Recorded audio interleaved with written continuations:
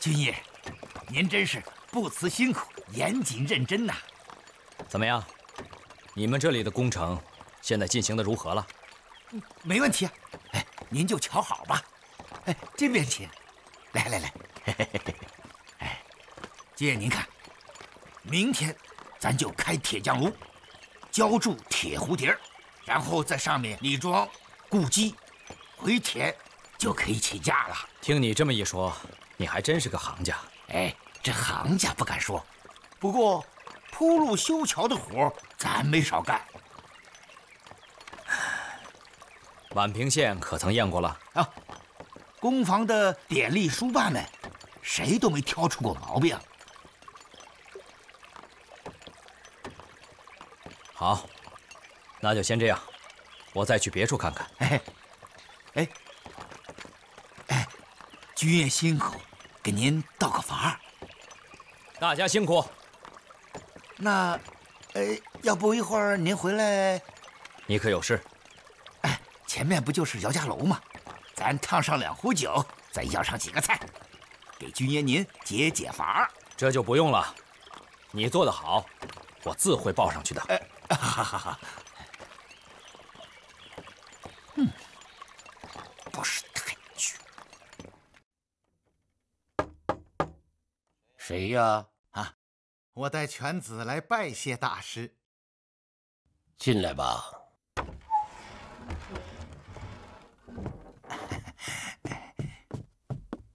参见大师。磕头啊！大师啊，从今往后，他就是您的门生了。做我的门生可是要剃头的，贵公子愿意吗？剃头？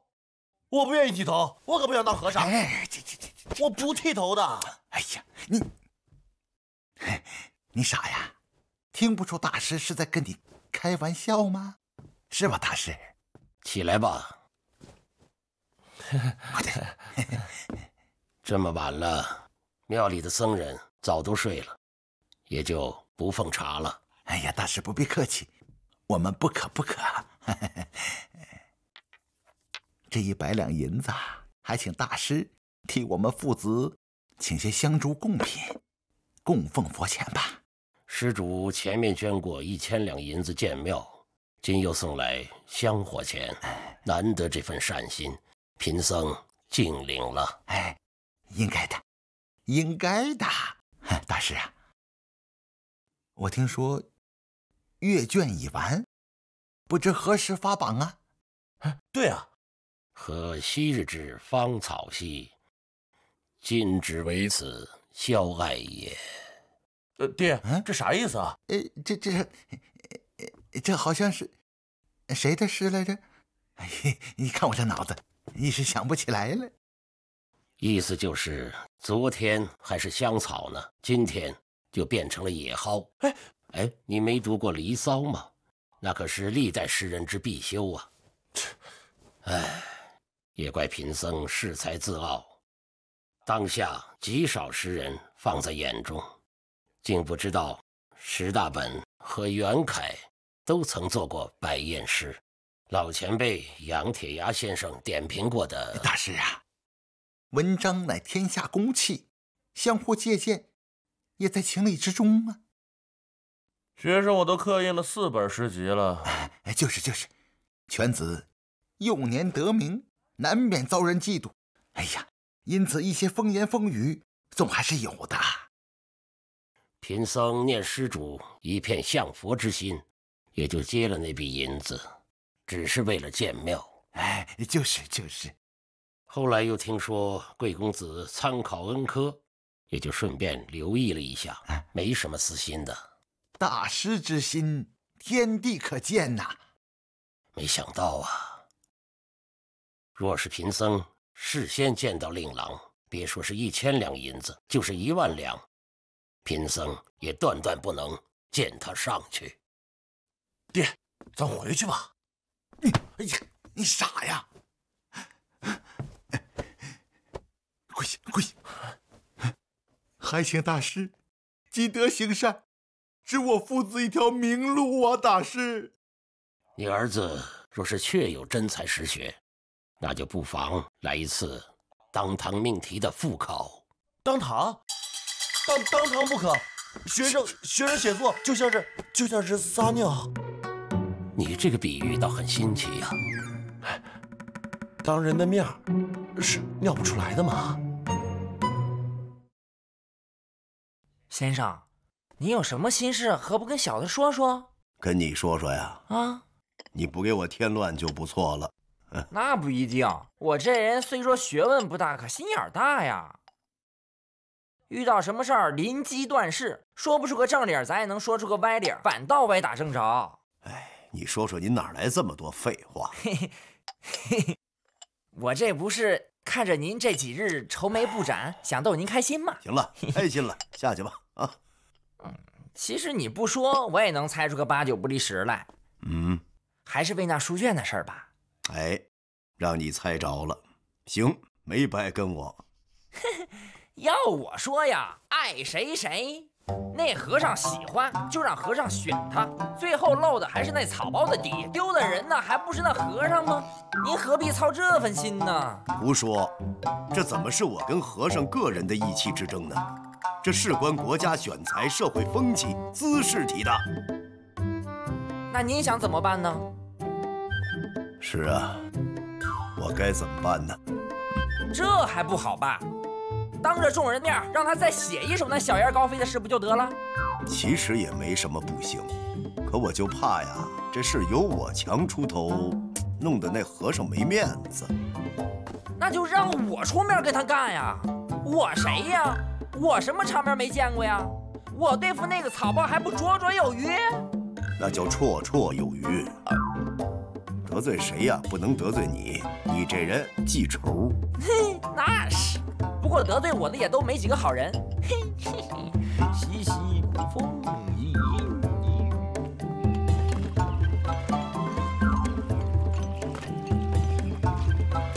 关关雎鸠，在河之洲。窈窕淑女，君子好逑。参差荇菜。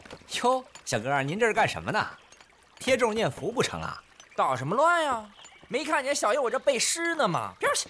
背诗？参差荇菜。高将军，高将军，要不咱也歇会儿打个浆，听听小哥讲讲诗，咱也长长学问。对呀。好，那就休息一下吧。好嘞。哎，正好，歇会儿。参差荇菜。都看着我干嘛呀？听你讲诗啊。嗨，我讲了你们也得听懂不是？你还没讲呢，咋知道我们听不懂啊？讲讲看。讲。好吧。关关雎鸠也，窈窕淑女也。至此4句，与《诗经》之开篇名为《关雎》，夫子大有深意呀。你这说什么呢？梦话吧？小爷我这儿解诗呢呀。写诗？嗨，跟你们说太深了吧，你们也不懂。这么跟你说吧，就是一只鸟在等另外一只鸟，等得心急就呱呱乱叫。然后呢？然后那只鸟还没等来呢，此时又来了一对男女。嘿，一男一女，嘿，这我喜欢。接着讲。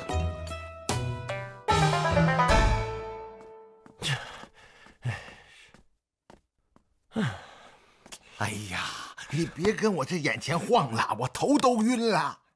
你还说我？我本来活得挺好的，你非让我当什么诗人，现在惹得我一身的屎尿。你今后让孩儿如何出门见人呢？哎呀，我也没想到事情会到这一步，怎么会遇到这个刘伯温呢？这还不是因为你啊！你说你没事，你去招人家小跟班干什么呀你啊？住口！你打啊！你打死我得了！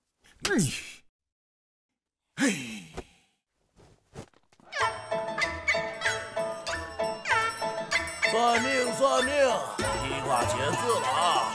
法宁，写张告示多少钱呀？一封书信2个钱啊。不是书信，是告示，字儿那么大，贴墙上那种。告示啊，1个字1文钱。写着。哎，好嘞，就写诗人金兰心啊，死士的诗哈，是骡子是马，拉出来溜溜。对对。胡闹！跪下！哎呀，跪下！刘毅呀，顺天府的官司没了就出去惹是生非，还把告示贴到府学门口，你要挑战金兰心你？先生，您说他是个草包，那他一定就是个草包。我就是想让他出丑，给先生出气。替我出气，你好大口气！咱惹不起那个和尚，还惹不起那个草包吗？成了，我给先生出气争光；败了，是我无能，跟先生也没关系啊。起来吧。哎，个没轻重的东西，有时候还真能歪打正着。先生，您刚才说什么？没说什么，说等着看你的好戏。什么？你再说一遍。哎呀，那小厮说咱金少爷就是那个绣花草包，肚子里没什么真才实学啊。他还说欺人太甚。那大爷是否应战啊？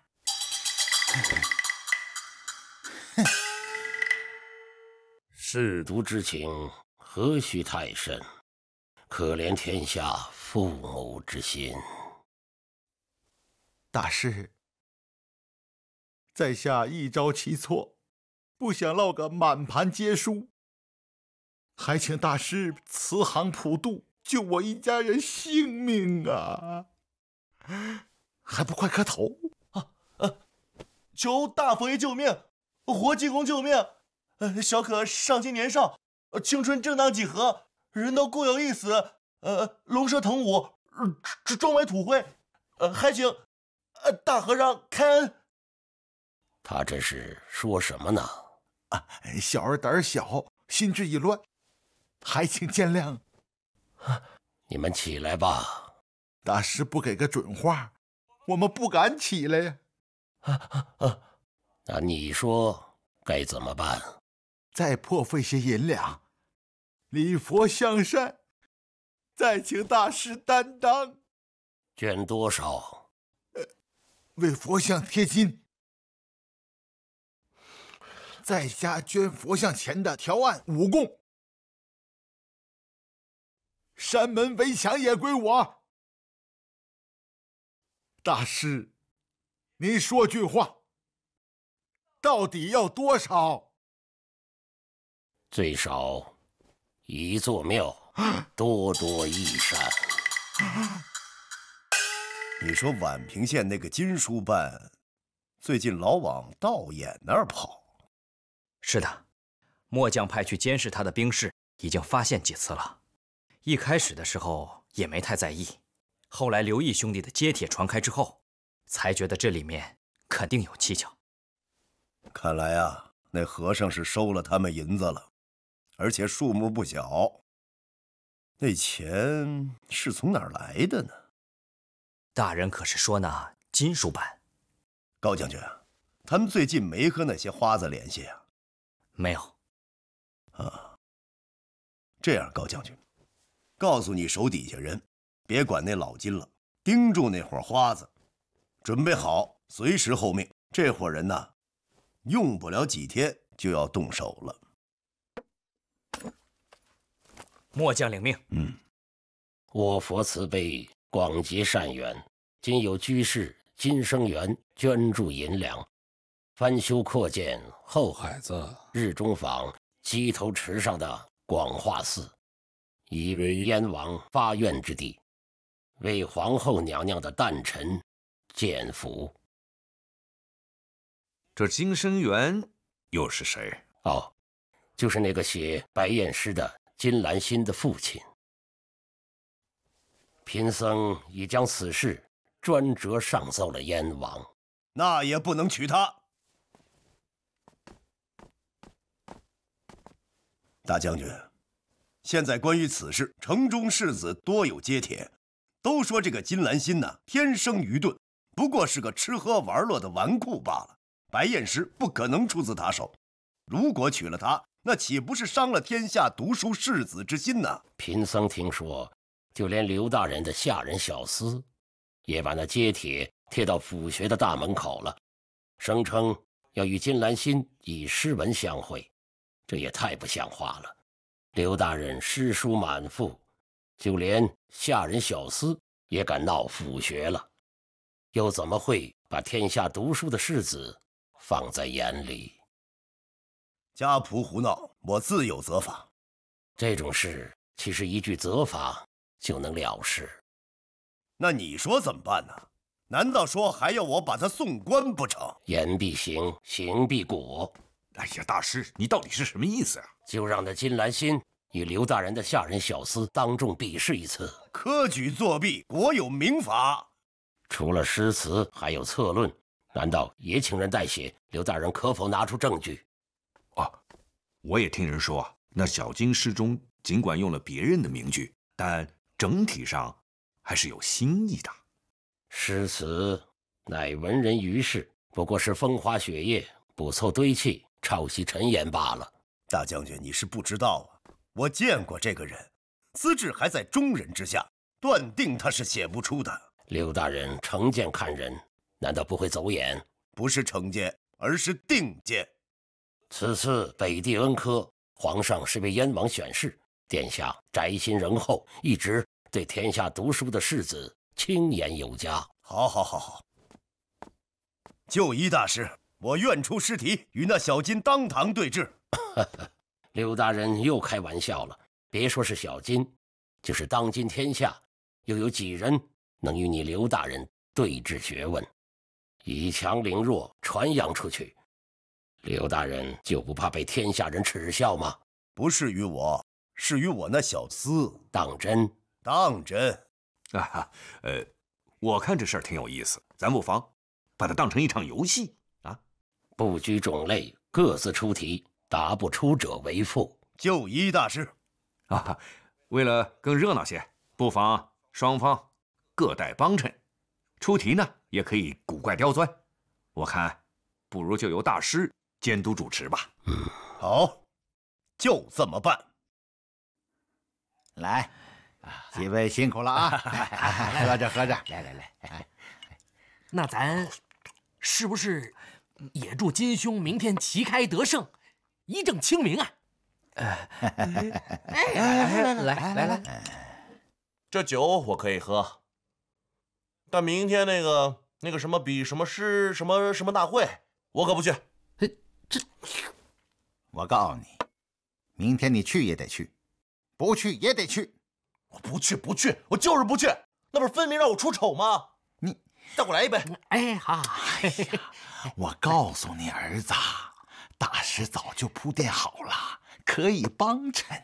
我们大家这么多人可以帮你，你还怕大字不识的小厮啊？就是，这哪是让你出丑啊？这分明是让你露脸呢吗？这机会难得呀，金兄。过去大家只知道你的诗才，只闻其名不识其人。明天你那么一登场亮相，就凭咱金兄这风流倜傥潇洒劲儿，又能获得不少仰慕者呀。就是，说的也是，我是名人嘛。对呀，我得适当露脸啊。就是啊。那我接。就是，来，请薛兄。薛兄，你也来了啊！这个热闹，小弟岂能错过？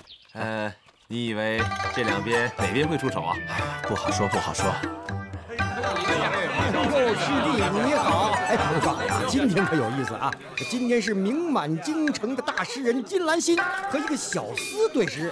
听说是刘伯温刘大人的跟班，他也会写诗。是啊，背得怎么样啊？就人家本来都已经入岗了，被你这么一搅和，人都忘记了。这来爹啊，莫怕，儿子，你看啊，这里有这么多人帮你，外面还有那个老和尚在暗中助力，只一轮便要刘伯温那个老东西出丑啊！我告诉你啊，今天这场对决啊，嘿，有的看了。无论哪一方，准有出丑的。是啊，先生，今天啊，我怎么有点冷啊？是不是衣裳穿的少了，还是怎么了？不成了，瞧瞧你那点出息。不是。 哎呀，我去府学贴那揭贴，原本就想羞辱一下金兰心那厮，让他不敢出头。就算出头，1对1单挑，无非就是斗得口舌学问，想必也不落下风。谁寻思他那儿有那么多高人帮他呢？哎，你瞧你那样，你放心，有我的。 今天这场戏好看，简直是闻所未闻呐！你说他们都是怎么想的呀？那个金兰心怎么会和一个小厮较上劲儿？要不怎么说是奇闻呢？一定很有乐。都静一下，静一下。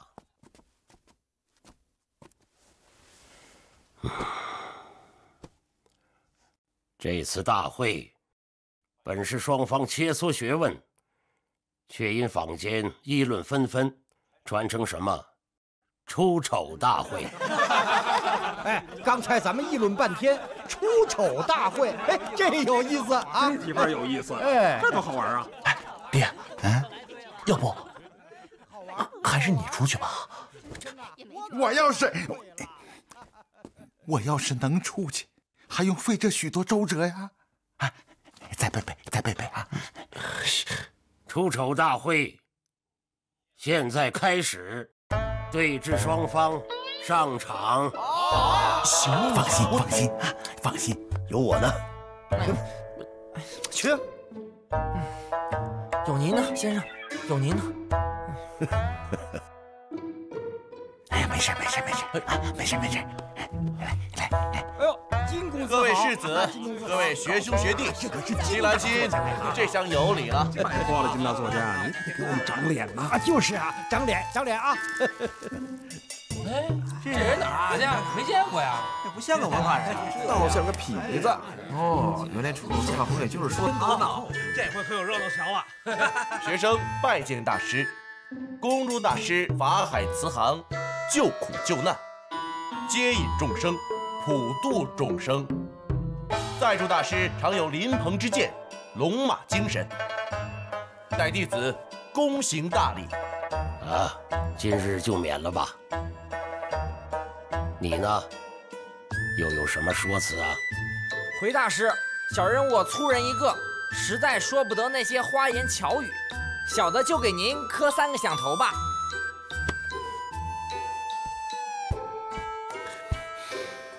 你也起来吧。谢谢大师。第1轮开始，金兰心出题，刘毅作答。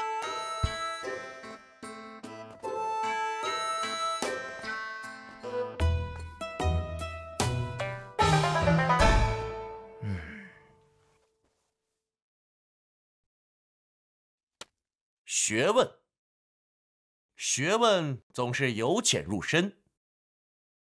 何为深？何为浅呢？你问我呢？这还不好回答吗？那儿有一个水池，你自己跳下去试试，不就知道了？这整个一外行啊！人家说学问深浅，他说水深浅，哎，这也太不靠谱了吧！庶子切莫转移话题。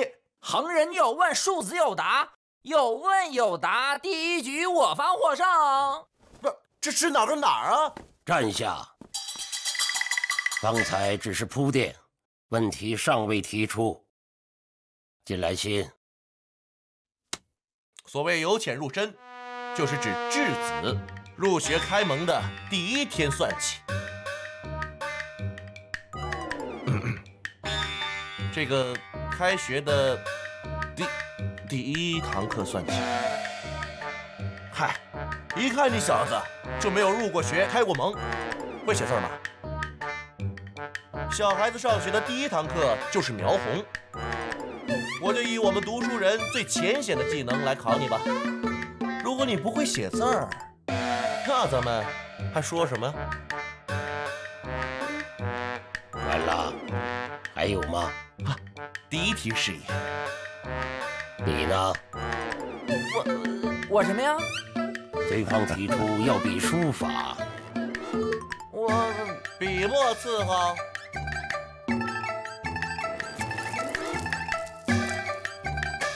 给。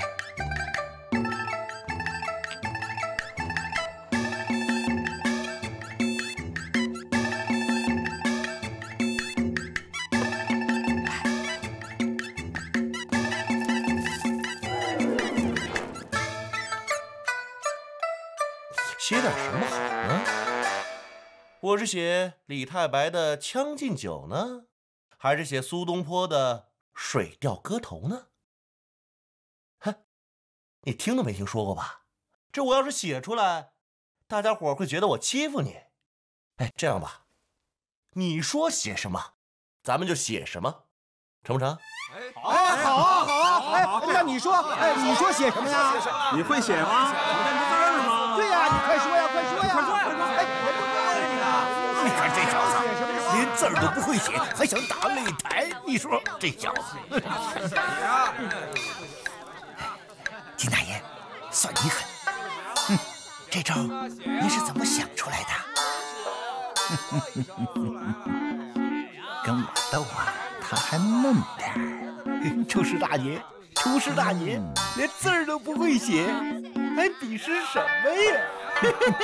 写呀你！就是啊，写呀，快写呀！不是比试吗？不写怎么比呀？要不你就自认输。这书法，你是比不比呢？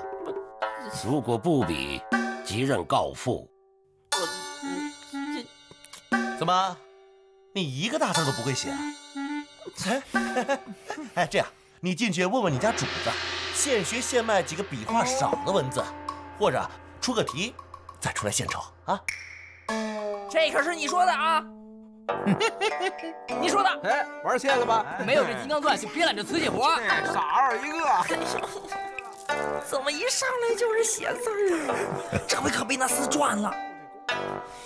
有您在呢，别说是诗词歌赋、谈古论今，就是上天入地我也不怕他呀。可是单单这提笔写字，我一写出来可就成蝌蚪文了。那怎么办呢？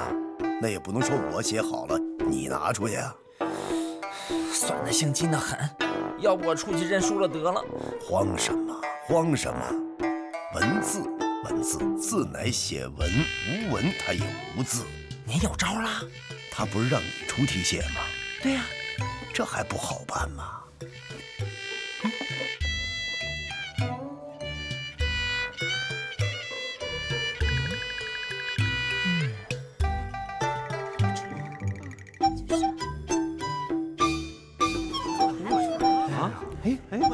出来了，出来了！哎啊，出来了，出来了！哎，难成是主子给他出主意了。哎，注定又出什么洋相呢？就是。他不是让我出题吗？那就写这个吧。哼。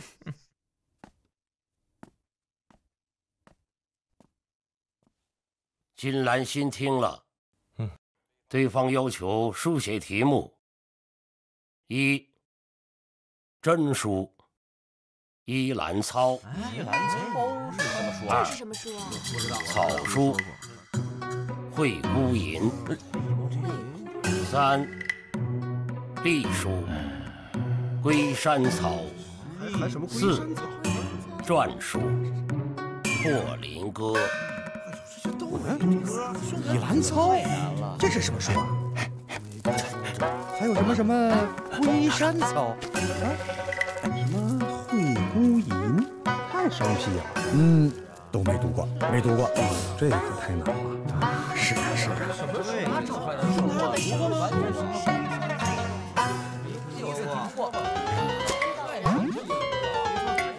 写字本来是比较书法的优劣，就应该写平时常用的诗词文字，为什么要出这样冷僻的题目呢？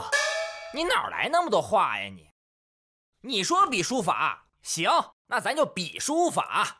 你说让我出题目，好，那我就出题目。题目出来了，你到时候写呀。我们比的又不是章句，而是书法。对呀，比的就是书法呀。你写呀，你写你的书法呀。能不能比了？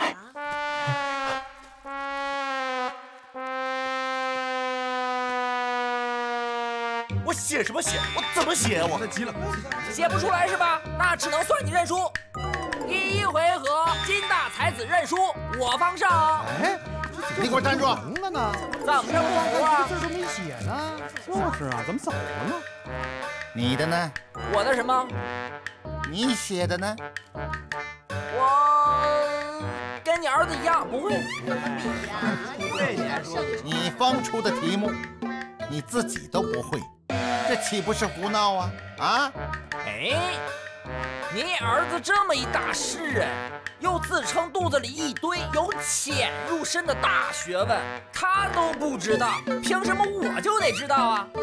再说了，咱这一场比的是书法，你却纠缠于题目，到底是谁胡闹？说的也有道理啊。也是。请大师给评评这个理儿，他方出的题目，他自己都不会，大师更得讲公道。他写不出，我也写不出，这一局只能算平整。这一局比的是书法，可我连笔都没动，怎么能算是平局呢？那你写呀，谁拦着你了？赶紧写，让我们见识一下你的书法。哎，对啊，让我们见识一下你的书法啊！你看，没人拦着你吧？笔墨纸砚就摆在你面前呢，谁拦着你了？那你就给他写。你写不出来，给他写，没办法，给他写，只能算是平局。平局。哎，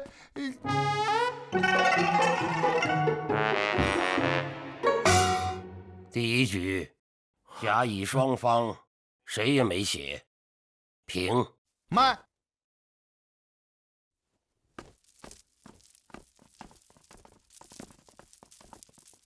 在下请教前辈刘大人。请教不敢，打起帘子。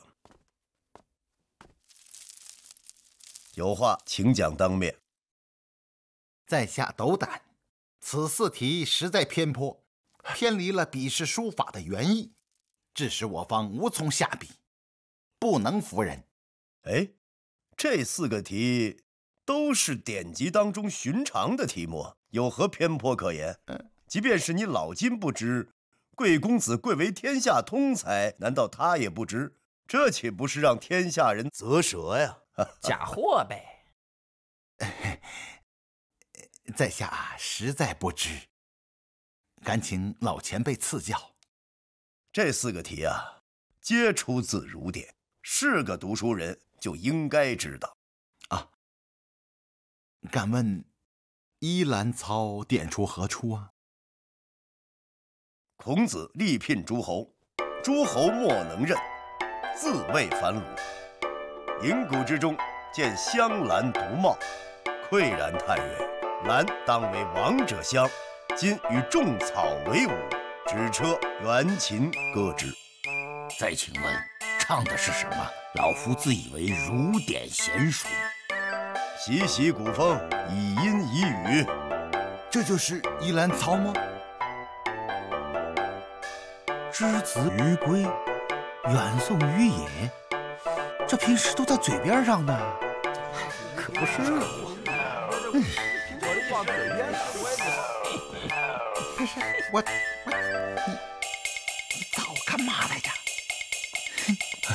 受教。哟，走了，不送。哈哈，先生，我怎么一点都不冷了呢？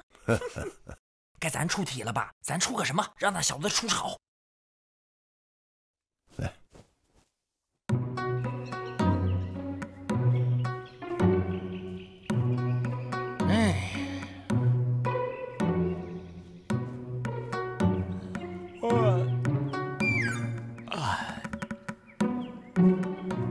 来，你说那边现在会是个什么情况？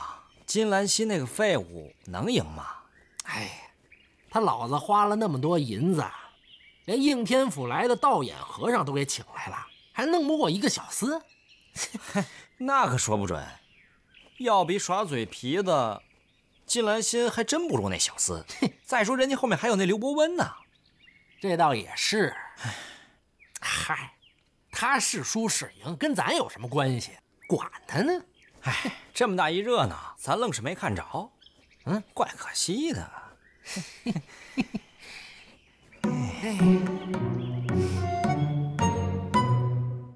第2轮对峙开始，此轮刘毅出题，金兰心作答。旁人听好了，我题来了。请问大师，我等是在此对峙学问，还是粗口骂人啊？谁骂你了？横人何意啊？横人如果是骂人，那庶子又是何意？你方才还骂我庶子呢。大师，您给评评这个理。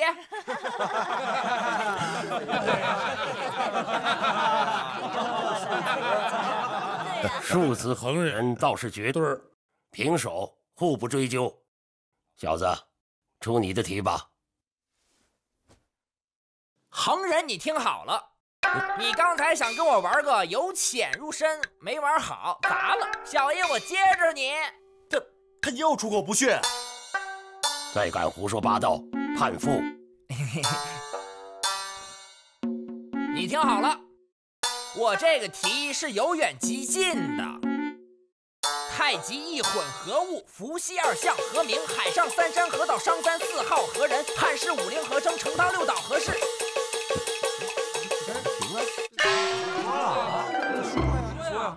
忘了790什么来着？这怎么一些都给忘了？哎呀，这他娘不中用。哎，什么意思？完了。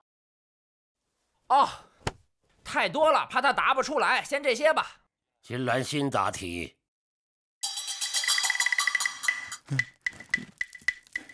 金兰心答题。啊？我题出来了，该你答题了。该我答题了。就不用书法了，也不用什么笔墨伺候，你就说出来就行了啊。第一个是什么来着？太极，太极一混合物。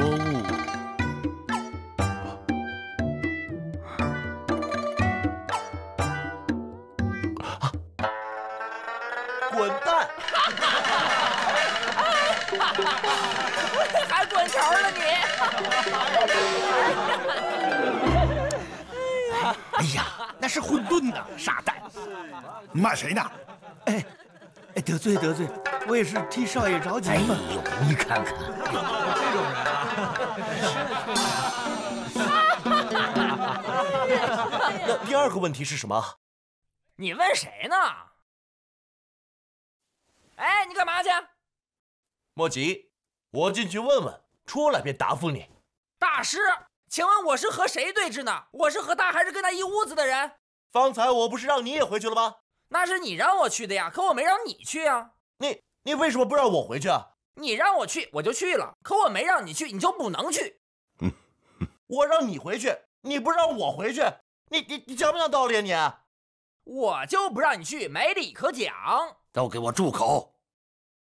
金兰心，你不是问第2题吗？贫僧倒还记得，他是问伏羲所立的2个宰相叫什么？伏羲你知道吧？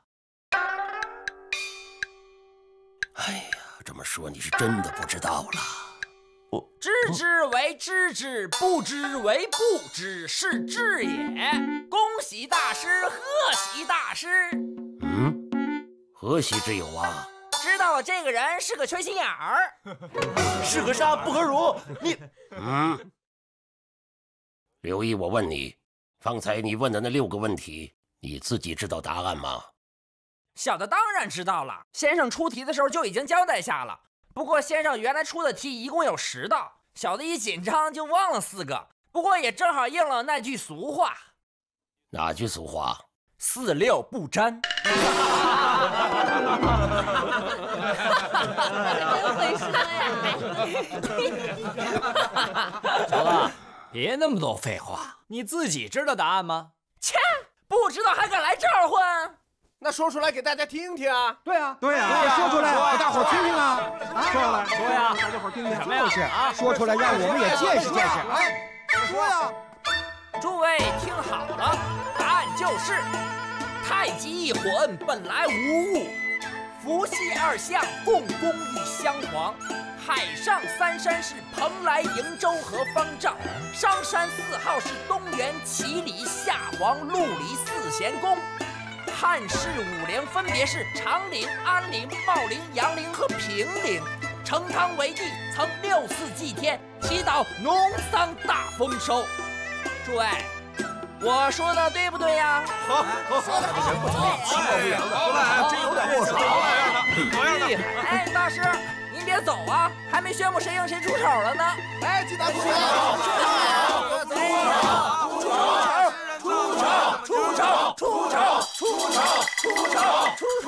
真是丢人啊！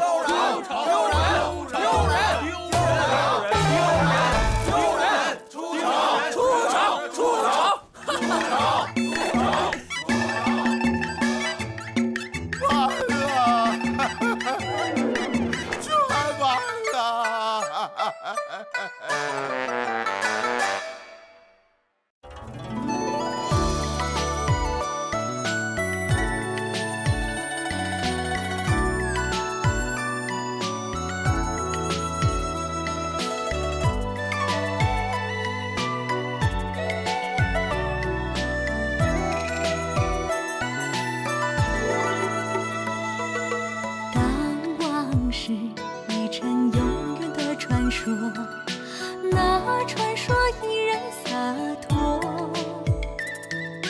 都说那传说真假难说。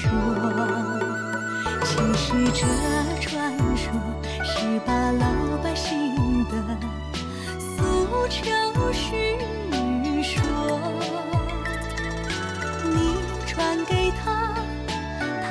传给我，你传给他，他传给我。人说舌头底下能压4个人儿，我说舌头底下也能传说，传说出